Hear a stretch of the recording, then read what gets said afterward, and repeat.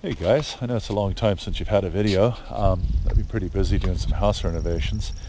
We're up here just north of Huntsville at a place called, well, this in particular is Edgewater Lodge, and the area around here, the Canadian Shield, typified by large areas of granite.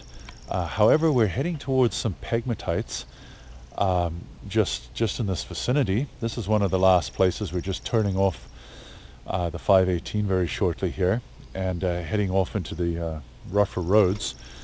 We're going to go to two locations today. This is myself and my good friend Snafu, as we call him, aka Dr. Mirza. We're going to the Two Rivers Occurrence, which is in my book, my last book, Geography of Collecting. We're going to check out Two Rivers Occurrence, which has some really interesting stuff, tantalum in particular, which I'm very interested in. And then we're also going to have a look a bit further on at the Sheehan Beryl Occurrence. So apparently there's aquamarine in that particular location. So let's see what we can find. Here he comes now. He's got my coffee. What are we finding here, Mr. Mirza? Dr. Mirza? French toast. Famous scientist. It's true. Okay. I just had to wait. Yeah. Oh, you've ordered French toast? Yeah. This turns into a good mineral area. This looks like a good place to stay. I can smell the breakfast cooking in here right now. It's about 9 o'clock. Little cabins where you can... So, okay, here we are. This is a big lake here. There's your Edgewater Lodge, where Jeff has got a really wonderful meal of French toast.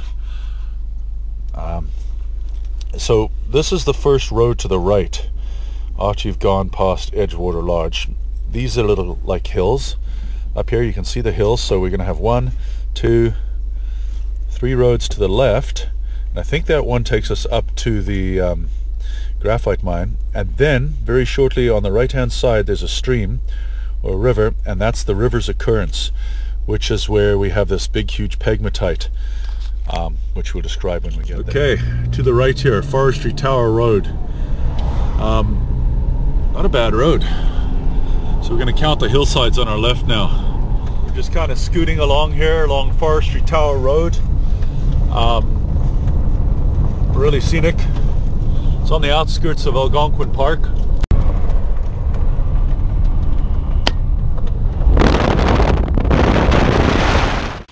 So at a bend in the road, just proceeding where the road forks, on the right hand side there's a spot to park. You can hear the river just down there, and there's a little road cutting right over here. This is what they call the Rivers Occurrence. Now, it's a pegmatite, and we're going to try and find the pegmatite. Guess why they call it the Rivers Occurrence? Because E.J. River discovered it. So we're looking for the classic signs of a pegmatite. So what we're talking about, large grained crystals. Most of this is not that kind of stuff. Possibly a depression, because it's going to wear a little more easily than the rock around. We're talking a seam that's 40 feet wide and about 120 feet long.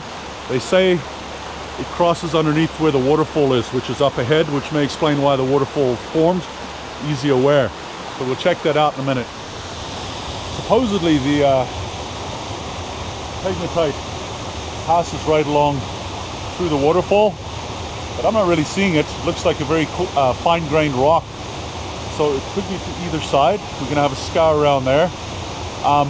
Apparently it's they did a sample, I think it was in 1953. They got 9% uranite and 1% tantalum, which is pretty exciting. Again, we keep looking. I'm not seeing anything in the debris here either that's you know, derived from a pegmatite. Jeff's just found this rock here. It's got biotite mica. It's very small flakes of it, the iron mica. That is definitely within the pegmatite, and it's not normal to the rest of the rock in the area. Hard to see underneath the organic staining. This is just solid lump of quartz. You got smoky quartz under there indicating radioactivity in the area.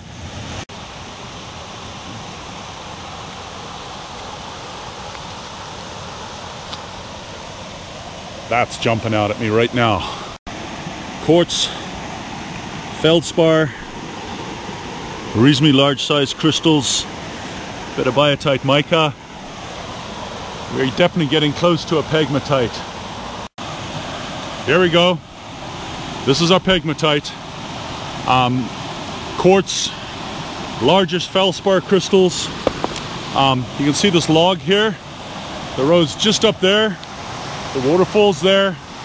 This whole hillside is covered in the debris from the pegmatite. Exactly where it is, whether it crosses the river, not sure yet, but it's in this area. You come here, you're gonna find the tantalum, usually the flatter black crystals.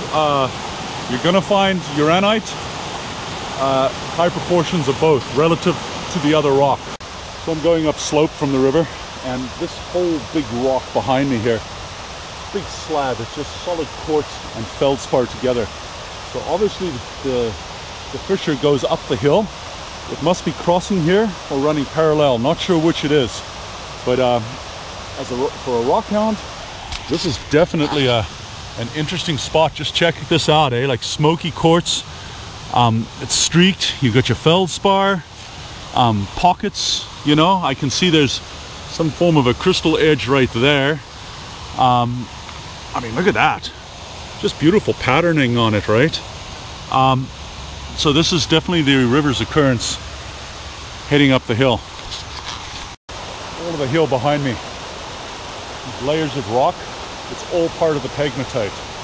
I'm not sure how high up it goes, but I mean, you start down here, you've got all the debris, the rubble, you've got feldspar exposed, what looks to be small flattened shards of columbite with the tantalum ore. That's what I'm seeing so far. All of that, that's all pegmatite. The Rivers Occurrence pegmatite. I've peeled back all the moss on either side, and it's exposing some really beautiful stuff, like almost like a graphic granite quartz here, but even more densely packed. Columbite, what I believe is the columbite, the tantalum ore. Obviously all this red stuff is feldspar, and down below you're going to have huge amounts of debris worth digging through and finding various crystals. You see these shiny flatter bits are the columbite ore.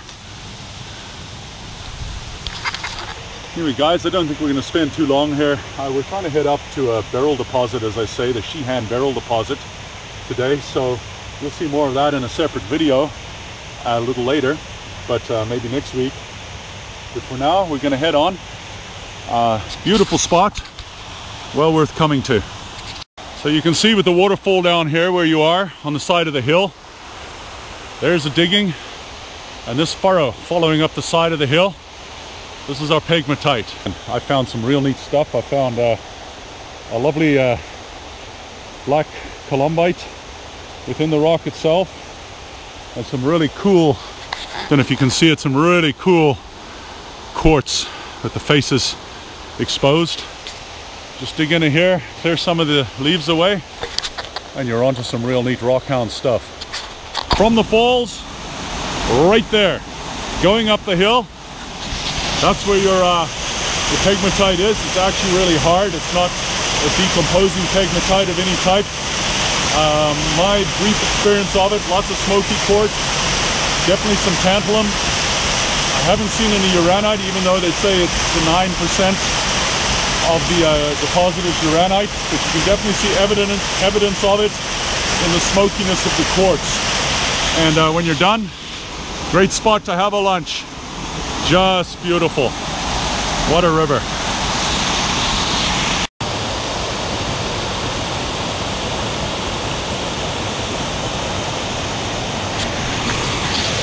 So this is the Magneto-One River, or at least it joins up with the Magneto-One.